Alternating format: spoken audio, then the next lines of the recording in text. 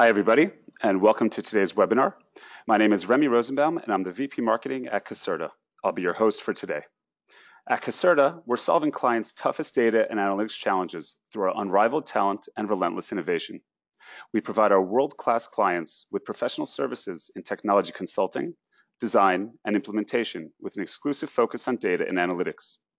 Our team of top-notch consultants are force multipliers for our clients that depend on us to provide transformative data strategies and solutions to advance their analytics-driven businesses. Our uncompromising dedication to finding the right answer to our clients' tough data challenges is a hallmark of our firm, and our projects incorporate emerging technologies and the latest in design patterns and innovative solutions through modern data engineering.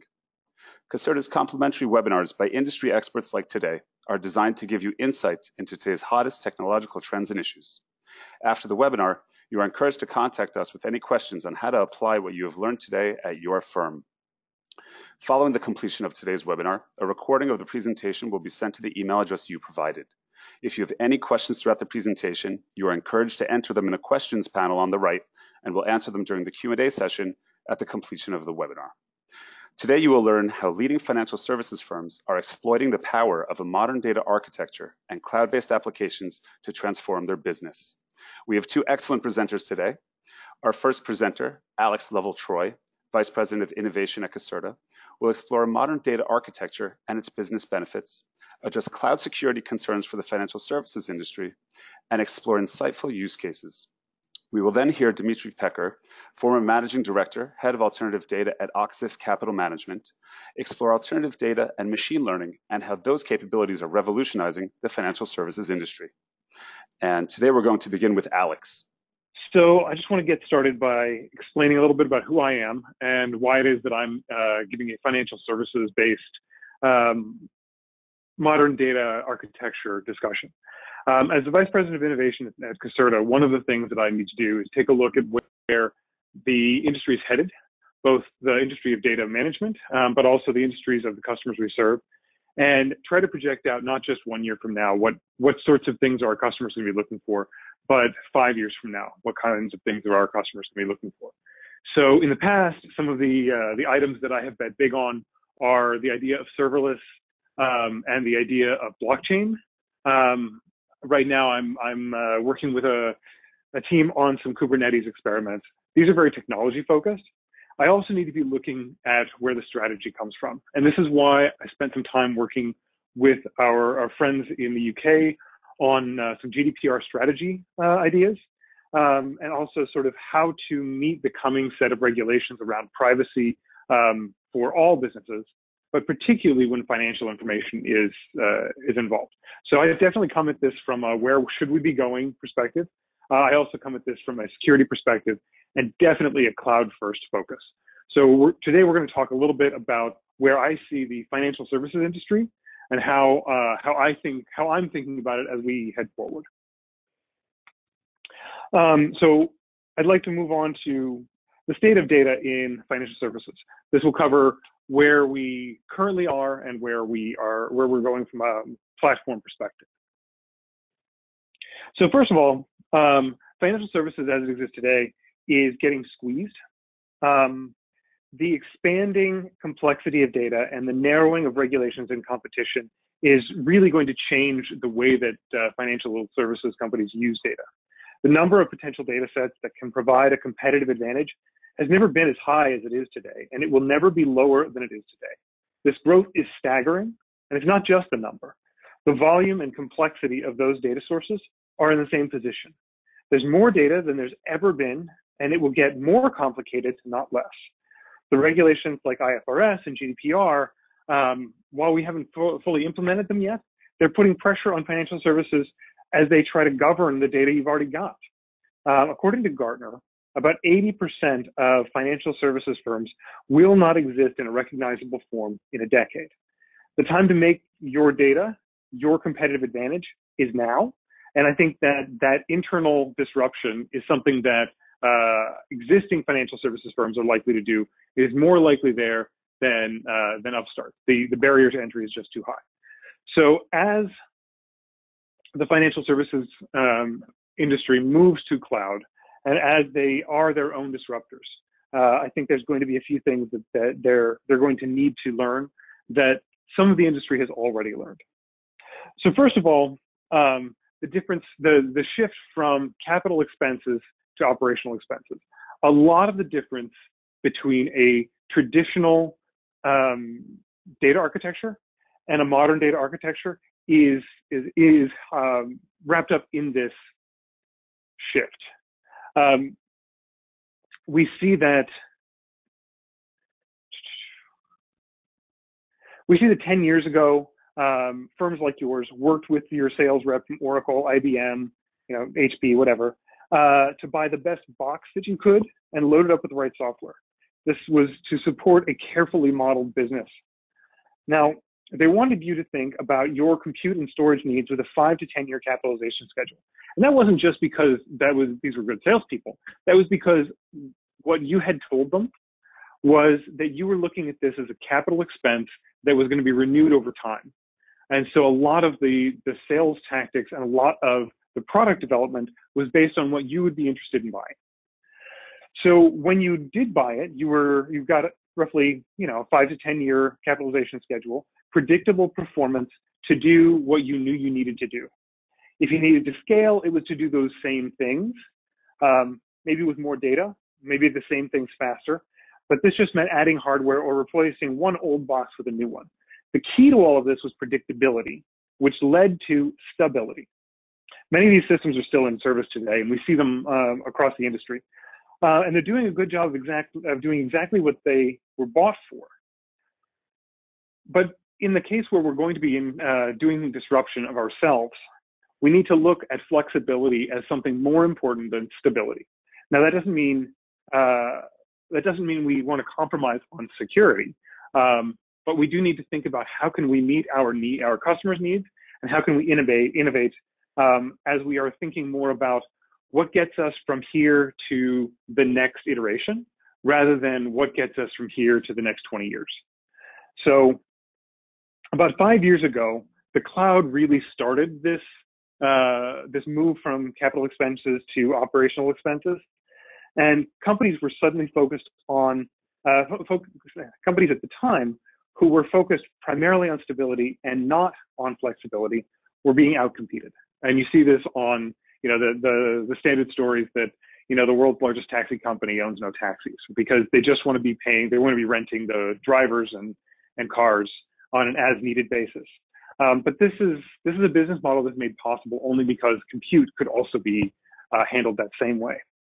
Now, these new industries that have taken advantage of this, they have been the disruptors. They have been the disruptors, and now I think it's finally become time for the financial services companies to come around and do the same thing. So that means we need to think outside the box. I think many of you already have an Oracle system someplace. You're thinking about whether to replace it or not. That's why I'm using this picture. The answer is that you need to supplant this with something else. And I say that this is cloud.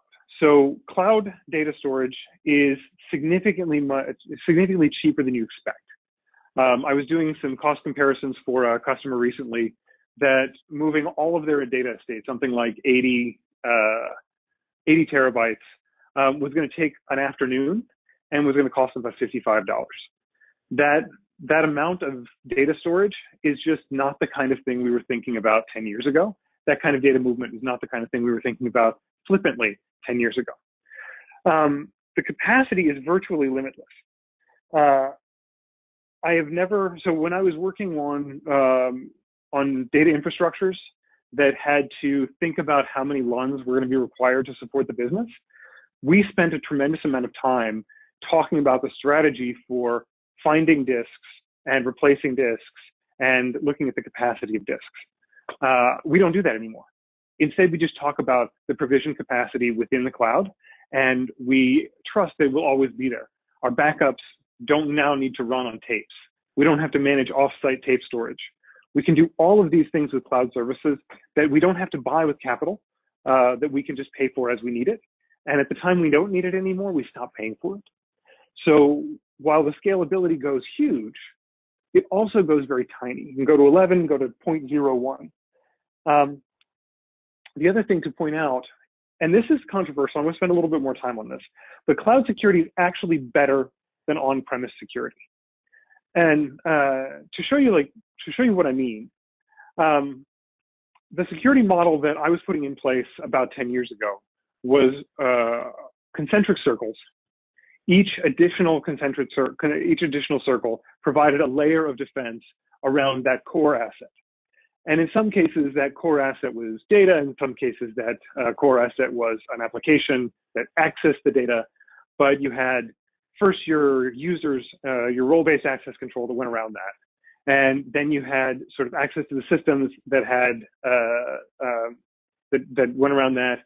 Maybe you had network security. Maybe you had physical security, like all of those things. But you were still thinking of it as one big thing to secure.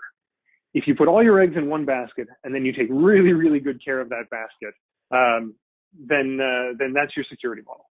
And it was because we didn't really have alternatives.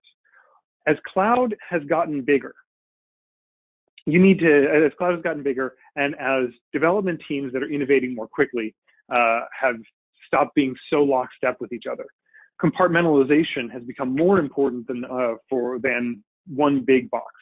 So now you want your eggs in lots of baskets, but you want to know exactly where those eggs are, and you want to know in a second if any of those eggs are not as safe as they were 10 seconds ago, right? So you put your governance at the corporate level. You still build security around each piece, but you keep each of those pieces completely separate. A compromise in any one of them has no effect on the others. And this is something that when I start working with financial organizations and deal with their security teams, this is a hard place to start, because it starts from a place where we say, we don't really need to start with a VPN. We'll probably need to get there at some point with strong network security around something, but let's work forward towards that rather than assume it from the start. Enforcement still becomes local, governance stays global, and the programs that lead to how do we protect our data and where do we protect our data, those are still critically important. But shifting that focus from everything in one basket to lots of baskets allows you to move a lot faster.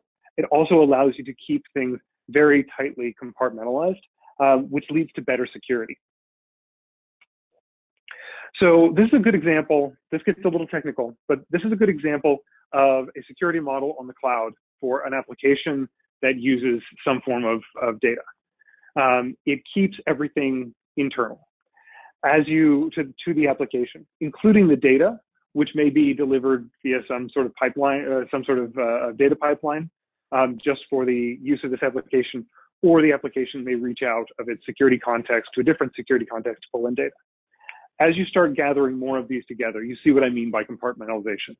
Each application is fundamentally separate from the applications around it, and you can start to move applications to the cloud with their data as they go, with a governance scheme on top that says, here's how you manage each piece of that.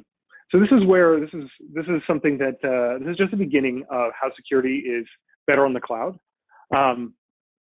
We can go a lot further with this. I just want to caution you that I want to change the way you think about it, but I am not advocating for taking out centralized governance. I'm not advocating for throwing all of your users' private data on an S3 bucket and hoping that everybody's doing the right thing.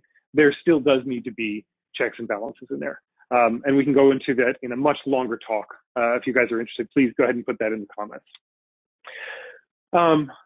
But having tackled the subject of, I think this goes better on the cloud, let me talk to you about what a modern data architecture really should look like. So this is the Caserta corporate data pyramid. And we put this together to try to explain a few things. Now, first of all, everybody wants a data warehouse. When they come to us and they ask us to get their house in order in terms of reporting, it's usually because we have two different groups that are presenting conflicting numbers, and they can't trace it back to where the data came from. They're not really sure if the data lake has everything they need. They think that maybe there's been corruption, but they can't prove it. So they start looking at what they can see, which are the reports being generated on top of the data warehouse. What's true is that if you if you only handle the big data warehouse at the top without first understanding the layers that lead to it, you're always going to be sort of playing catch up and going backwards. So what we advocate is keeping these layers separate, managing them independently as independent pieces of an architecture, and making sure that once you've built the landing area and you actually understand how everything is governed appropriately there, then you bring it up to a data lake, then you bring it up to a data science workspace, and then you bring it up to the big data warehouse. And that data science that data science workspace is something that's fairly new. You're not going to find this in a lot of the classic data warehouse designs, a lot of the classic data architectures. We think it's super important because as you start to compete with data, as every company wants to say that they do, more and more you're going to find that the data scientists need access to cleansed data that doesn't expose you to security risks in a format that they can handle themselves without asking for help, and in a place that they can work with it securely and not fear that they're accidentally interfering with other people's work. So that data science workspace, it becomes the new piece that you add if you have a classic architecture and you move into a modern architecture. So taking a look at what that might look like on a cloud, we separate it out and we say that the data lake needs to go into buckets. And this is your land and ingest phase, right? You then take everything, all of the data coming out of the buckets. So this would be your raw analytics data coming from Google Analytics, for example. But it might also be the public data sets that you've purchased, and you're bringing them into the data lake before you've had a chance to really understand whether they are high quality or not. Maybe this is all the financial data for a firm going back 50 years, and that firm changed the way they stored their data over time. You're going to have to figure out how to play with that. But before you can do that, you need a place where you keep it in a pristine fashion. Then you work through the state of excuse me. You work from the data lake towards the data warehouse using tools like Spark or Airflow to manage the way that data gets cleaned, manage the way that the quality gets assured, manage the way that that data gets enriched to the point where it fits with a model that can go into something like BigQuery. That's what we've got listed here. That's really just a very large database built specifically for huge data sets. It's a big data store. We think that serverless functions applied to that data warehouse can help to bring aggregations in. It can help to do enrichment. It can do things like alert people when possibly PII, something that looks like it might be PII has accidentally made its way in, and then how to do the remediation. And then the next step is that data science workspace. We call this the present layer. So once you have cleaned all the data, asserted that it is correct, pulled it all together, now it's time to provide a view of that, a sanitized view of that for your data scientists to use something like a Jupyter Notebook, or Amazon SageMaker or Google's Data Lab to work with the data in a protected perimeter that is attached to the cloud and then presented through one of the cloud presentation tools. Tableau is a very good example. Underlying all of this is continuous security management. So this is where your strong authentication and strong authorization schemes come in, and that's where you apply your governance. And it needs to go through every piece of this.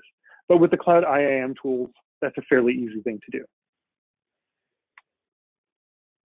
So now I want to share two success stories, and I want to be conscious of time because I know that I'm running a little bit long. The first one is Varda. This was a Caserta customer, and we started working with them on their data warehouse. This is a wonderful drop quote from their CTO. Our considerable experience manifests itself in quick and effective approaches. Our analyses are focused and yield helpful recommendations in a very short amount of time. Second, the team's technical and engineering skills are wide-ranging. It's always nice to see these things. It's also nice to read them out loud. So Varda Partners is a global alternative investment advisor focused on investing capital and resources across multiple segments and markets. The partner-owned firm searches for uncommon opportunities in a broad array of investments, including corporate assets and sovereign debt. As these alternative sources of data come in, many types, many formats, the data was changing. It was challenging to analyze in a unified view. As such, the analysts were struggling to gain a complete picture of the data. New sources of data could not be added. Each additional source would add to the complexity involved, stifling scalability. So what we did was we helped them go from an on-site platform that was architected for individual reporting to one that was cloud-based. It's both extensible, it's flexible, it's to support their internal and external demands. And now Varda has a quicker quicker delivery time, along with an ability to contract and expand resources as needed. So this business outcome means that they're taking what they were doing before, and they're doing it a lot faster. But this time they've moved from an on-premise manual thing to something that is managed in the cloud based on our data pyramid. The architecture of the data warehouse enabled integration of new and evolving data sources. So as they now bring new things in, they get to use them faster. And that's really the business outcome from our example with Varda. So I have another case study. And this one, we don't have all the pretty graphics for yet, but we are getting them. This one is about enabling data scientists. So as part of this innovation center at a bank, there was a team of researchers that spend most of the time trying to manage this big mess. Now that sounds kind of familiar to the Varda example as well. They still have, in both cases, it is the large set of dirty data that made it difficult for them to create any manual process on premise that could handle things. In one case, it was for guiding investment. In another case, it's for doing research. But in both cases, the data quality was bad, and we didn't know where it all was, and we couldn't access it with the tools that we needed. In this case, we empowered these researchers with tools that were fit for their domain, right? In some cases, it doesn't make sense to work with the data in the data tools that a data engineer uses. It makes sense to work with the data in a tool that the researchers are comfortable with. So we helped to find one that could, a tool that could bridge the gap, that could understand their language and could work with our tool sets. It needed to have this whole idea of farm to table management. When a researcher has a data set that they want to work with, they need to be able to find it. They load it in and they move to the next piece. And then that quality and governance piece. Each one of those needs to happen sort of transparently to the user. So the outcome for this company was that they increased their data loading time, or they decreased their data loading time, so they could 10x the amount of data they could bring in. They are now growing a set of governed data, which is very distinct from their ungoverned data that was dirty and ugly previously. So each time they add something new to it, the whole system gets better. And the researchers are working in a domain-specific language that's useful to them. So this is the idea that once you take a modern data architecture and you apply it to problems of the business, we can actually make everything move quite a bit faster. So you can too. I know I'm out of time, but if you would like to reach out and call us, we're going to work with you to choose your first data product. We're going to recommend that you explore it with someone who's done it before, collaborate with us, and then repeat, repeat, repeat. Your data sets will get bigger and better as we move you into a modern data architecture. Thank you very much.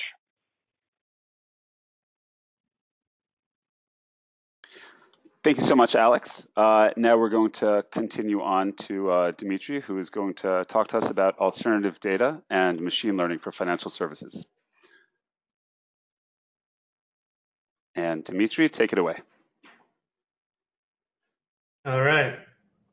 Thank you very much. Yeah, so my name is Dimitri Piker. Until recently, I was managing director and head of alternative data and business intelligence at Exit Capital Management, which is a was a relatively large hedge fund in New York City. I spent about 11 years there. I've been in the financial industry for about 18 years. I currently I'm doing some consulting, helping some buy-side firms figure out how to use alternative data or data in general more effectively. So what is alternative data? It's a term that hasn't really existed until probably 2 or 3 years ago. When I first started getting into it, that wasn't something that everybody was talking about. It has nothing to do with alternative facts.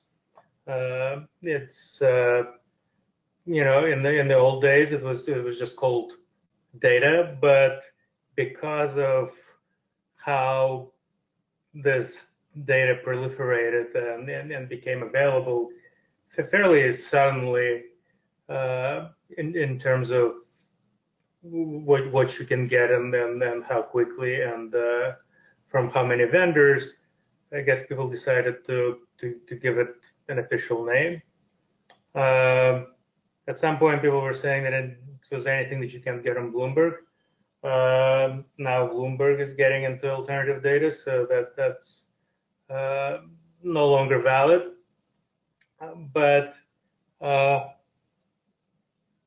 there's still some people think that it's anything that isn't market data or fundamental data would count as alternative data.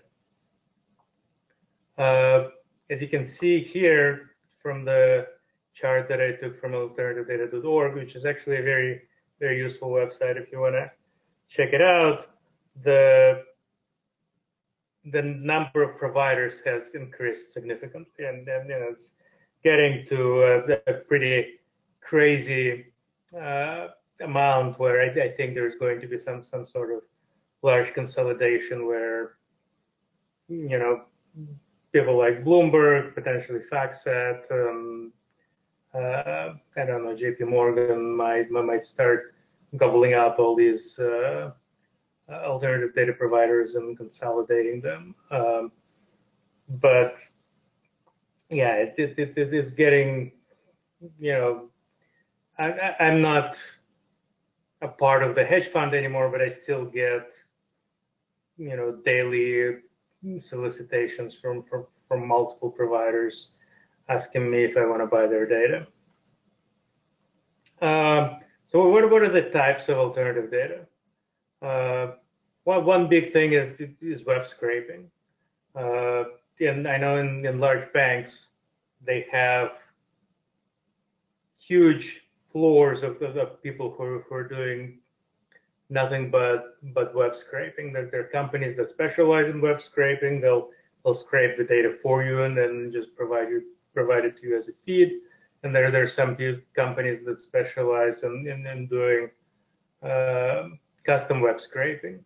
So it's a very, very popular category. One of the big things that I have, I guess, a problem with web scraping is that you get no history, right? So if you start scraping data today, that's the first day you have that data. Before you can figure out whether that data are any good, I would say it'll take you, 2 or 3 years of collecting that data to figure out whether that data is predictive in any way.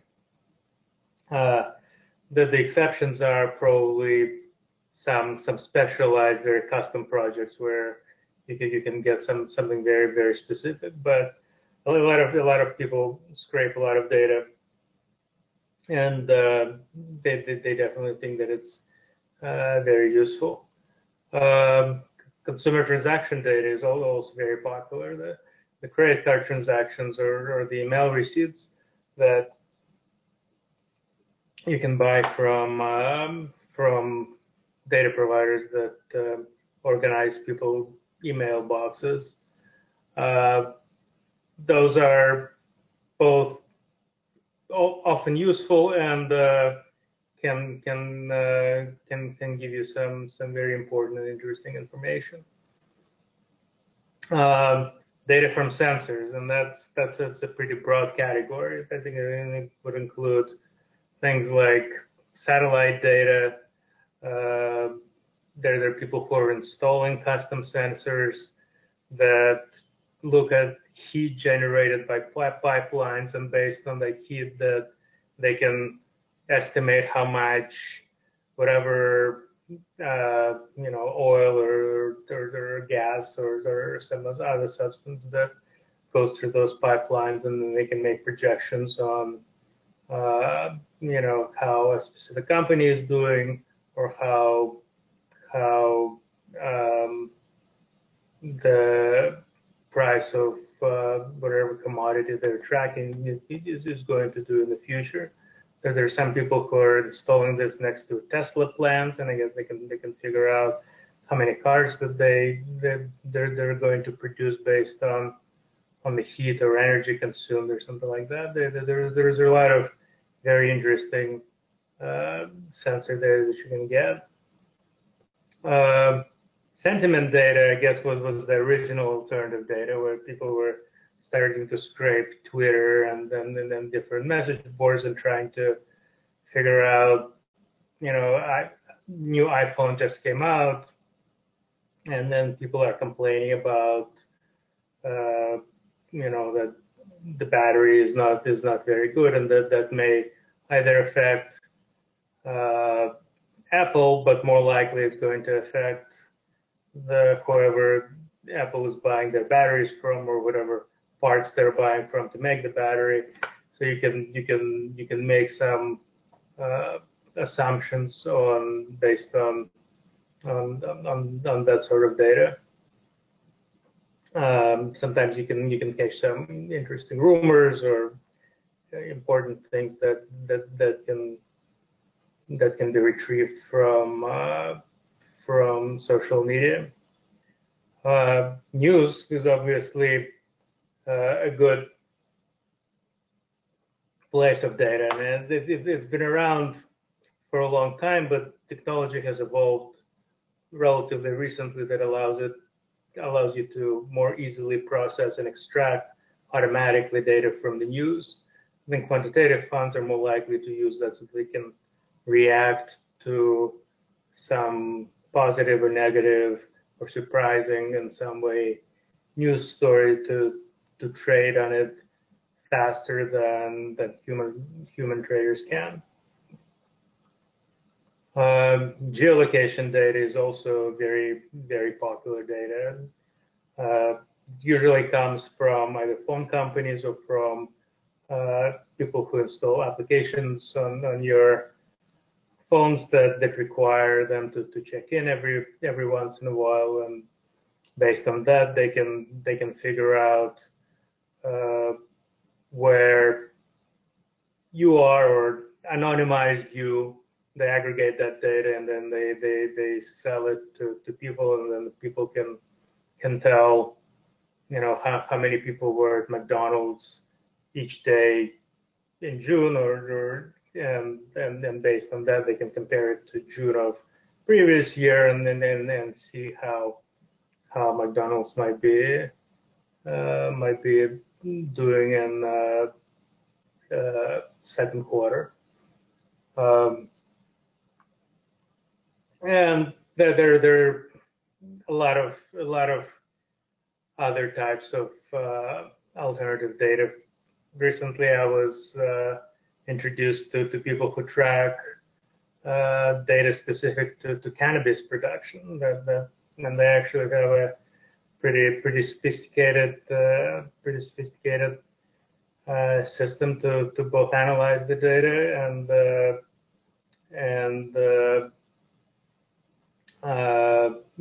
give you raw data. It's pretty clear that they probably don't use the product themselves, because it seems like a very high quality organization. There are shipping manifests. There are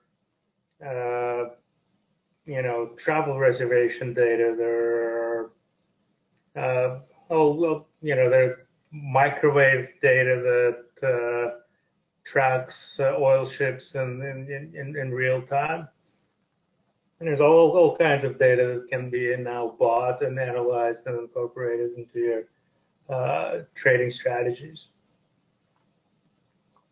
So how can you use that data?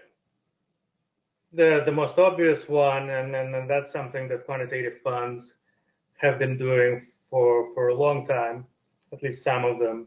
Before there was something called alternative data, and that's signal generation. You look at some piece of data, you analyze it, and your algorithm tells you to buy or sell, or actually goes and buys and sells on its own. And that's the most obvious way, I guess, of doing it. A little less obvious is KPI prediction. So you can go and you can analyze data and you can predict certain things that you didn't know before, or you knew, but now you can predict them before anybody else knows that, and then that there's kind of an arms race to figure it out. Then using those KPIs, you can go and you can decide how you're going to act based on that prediction. And then idea generation, right? So you may be able to analyze the data, and whereas quantitative algorithms can actually go and say buy or sell, an idea generation algorithm might based on the data that they've analyzed, can say something weird is going on with this security, or you might want to take a look, and based on that you can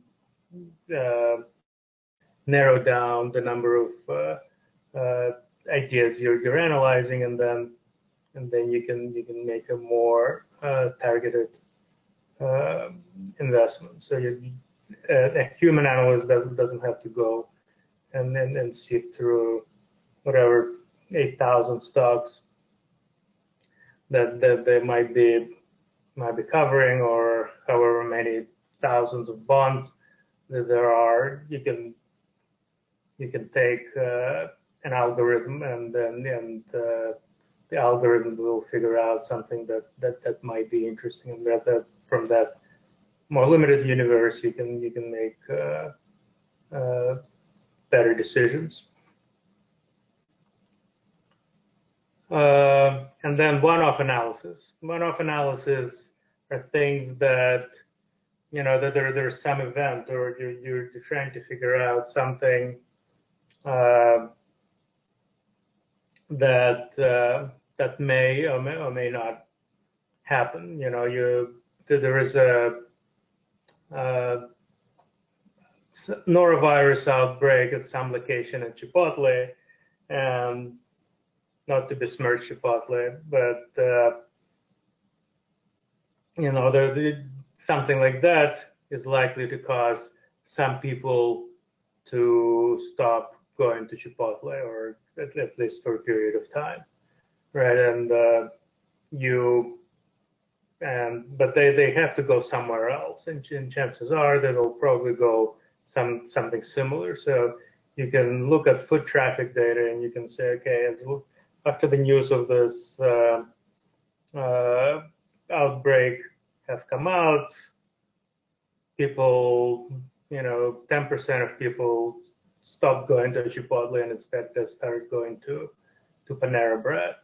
And based on that, you can actually look and see how sticky that change has been, and then perhaps it's a number that's negligible for this particular event, so you're not going to change your view on Chipotle. But if it's significant, then you might want to sell that and then buy Panera. So that there's a lot of one-off kind of things that could be interesting that you couldn't get data on before, but now with the advent of alternative data is quite possible.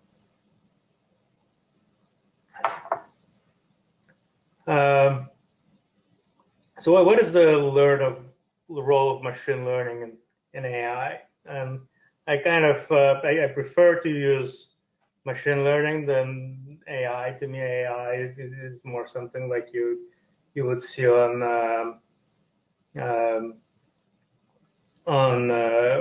Westworld, but machine learning is just something more down to earth, and you taught machine something, and now it learned, and now it knows how to do something, so how to recognize some images, or count something in an image, or make a prediction, or classify something, or cluster something. So it's machine doing something relatively simple, but something that the human cannot do, because it's difficult for humans to process, or impossible to process this much information this quickly.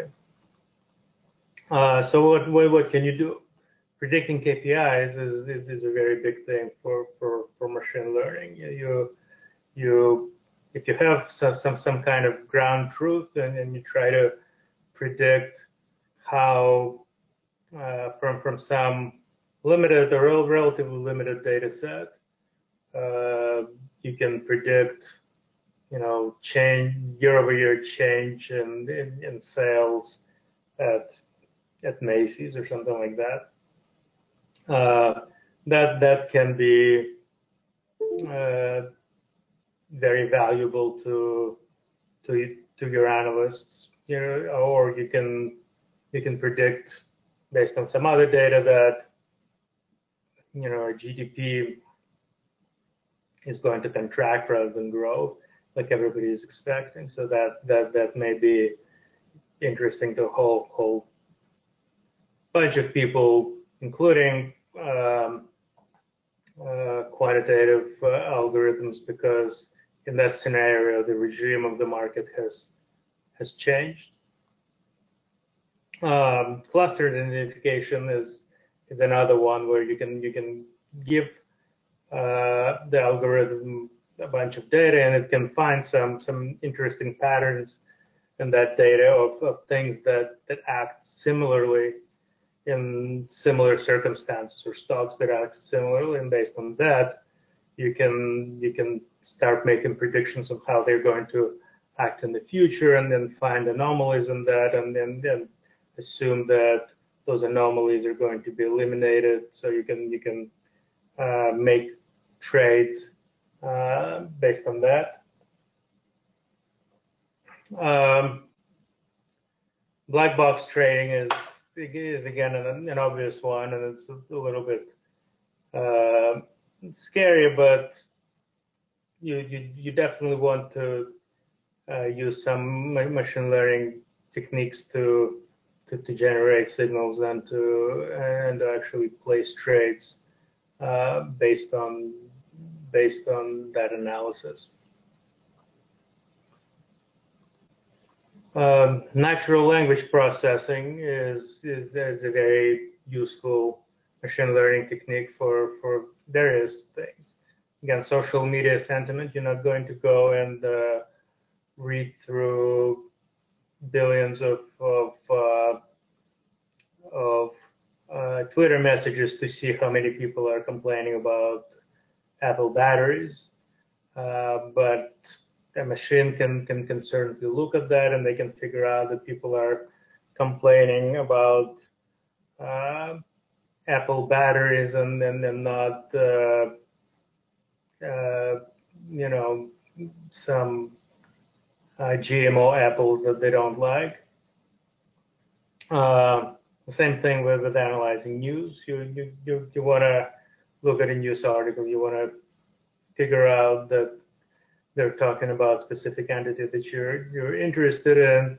You can figure out whether this sentiment is positive or negative.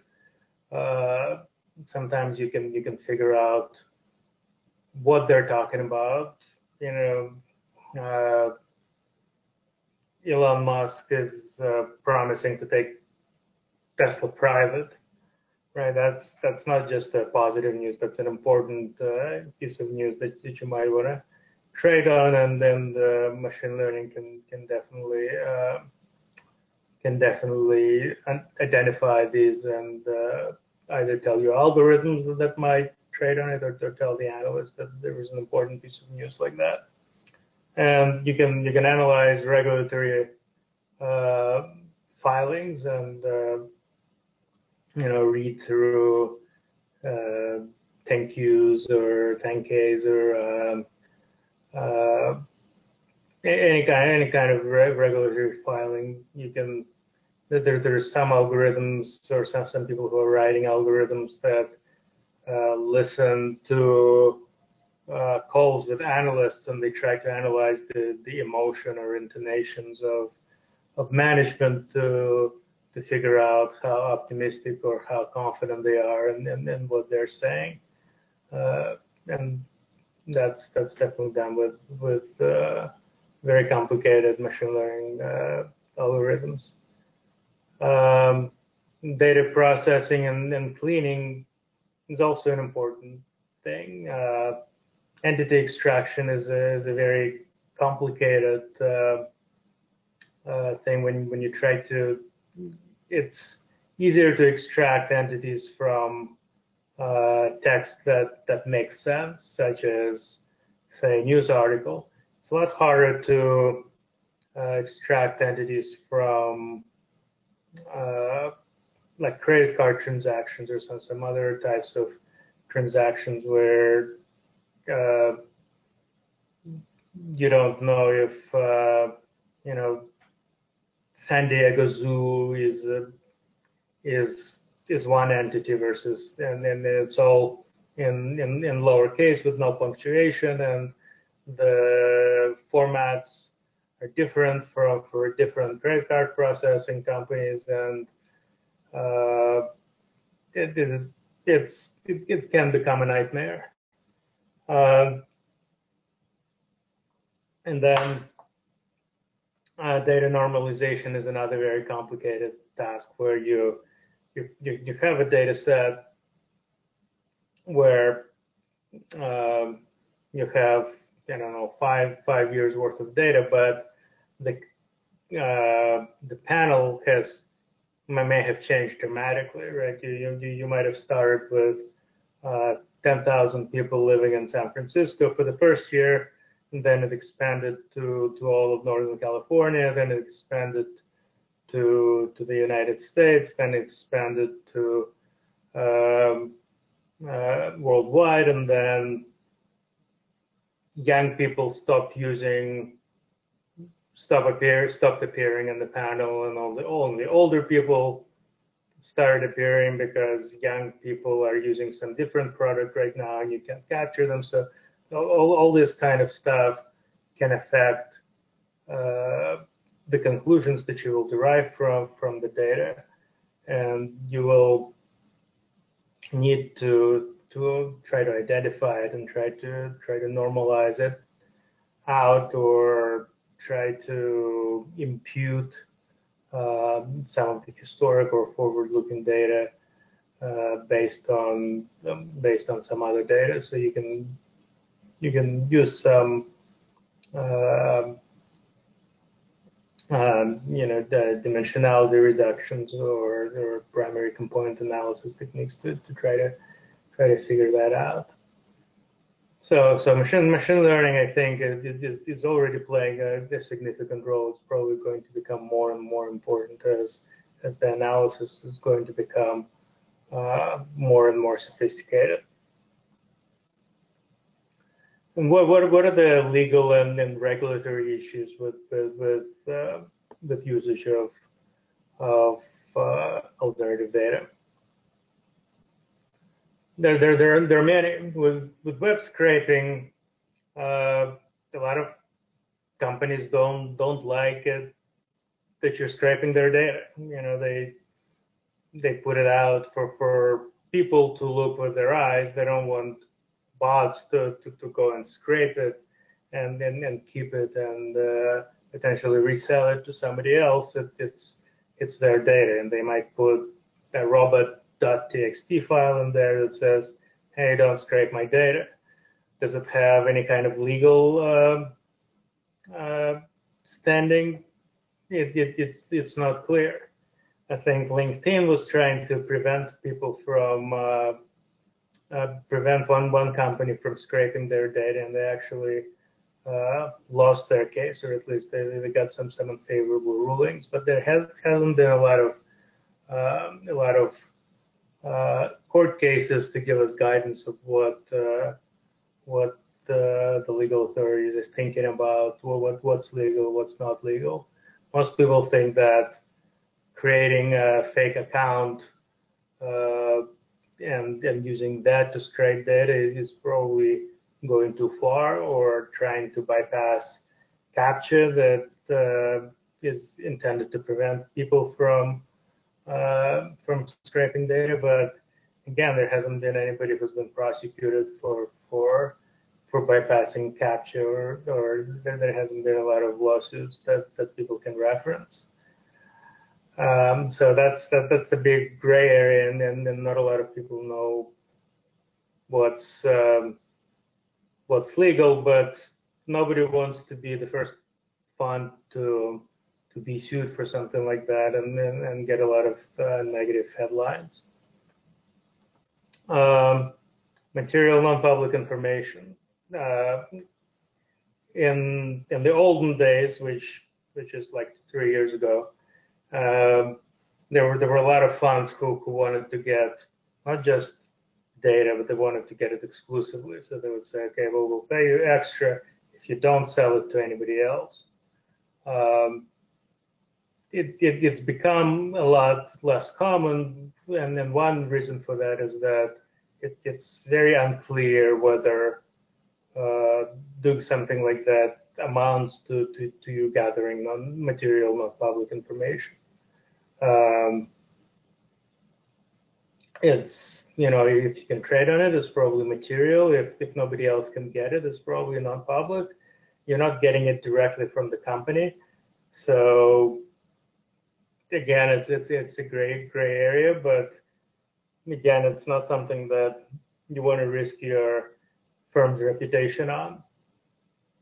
So some people are even saying, if a data set costs $500,000 a year, is it really public? Can Joe Sixpack, who trades on E-Trade, get something like that? And if not, then it's not fair to him. But Joe Sixpack can't get a Bloomberg terminal either. So typically, it's again a lot of gray areas. Personal identifiable information is another thing. A lot of people want to get data at the most granular level, and a lot of companies will sell it to them and anonymized.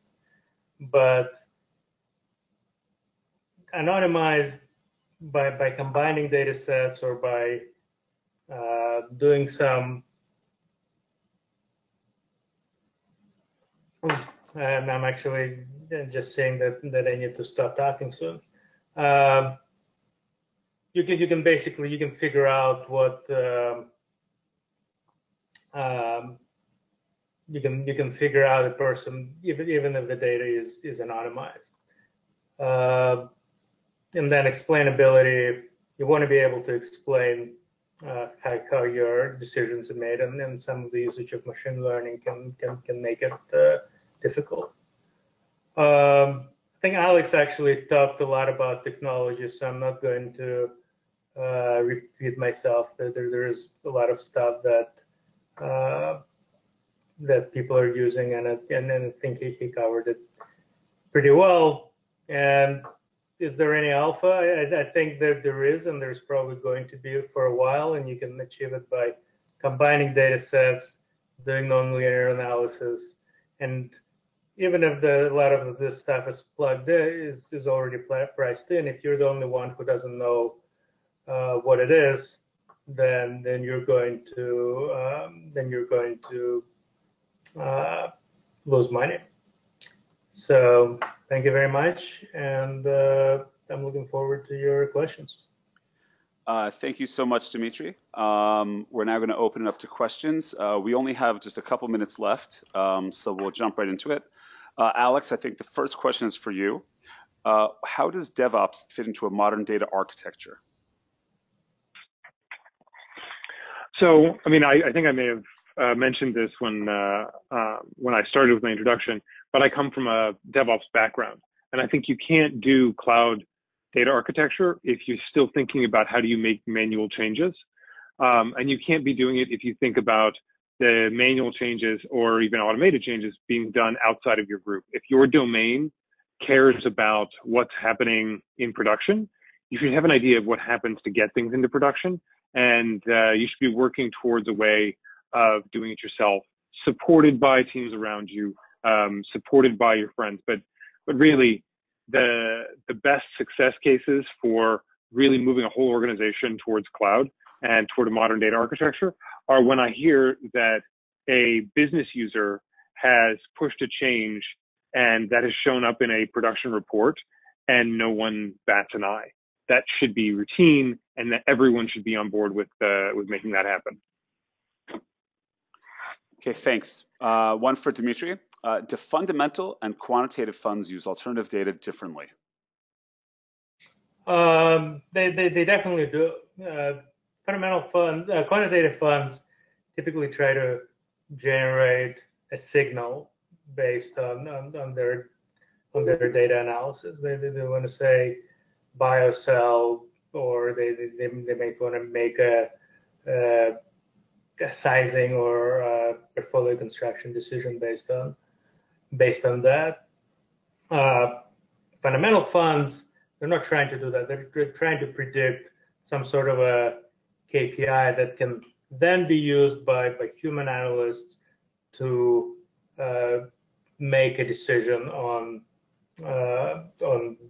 buying or selling.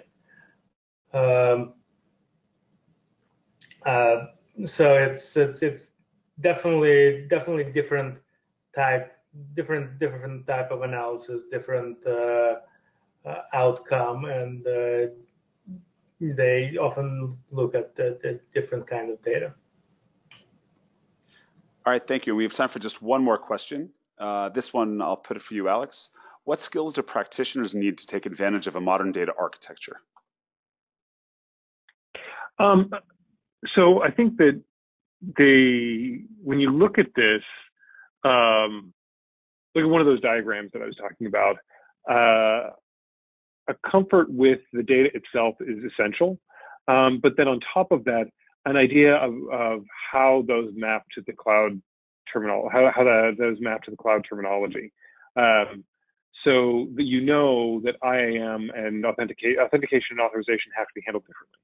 You need to be in those kinds of positions in order to take a really good advantage of this, and then understand when the data is in motion, how is it governed? Who's in charge of it? Who's the data owner? Who's the how do we know that this quality means, quality good? Who gets to decide what quality means? Those kinds of questions. I think those are ideas that if you aren't already thinking about them as a practitioner, those should be where you should be directing your training. All right, excellent. Thank you. And we've run out of time for today, so I hope you've all enjoyed today's webinar. And please reach out to me at Remy, R-E-M as in Michael Y, @Caserta.com with any questions. Thank you all, and I hope to hear from you soon.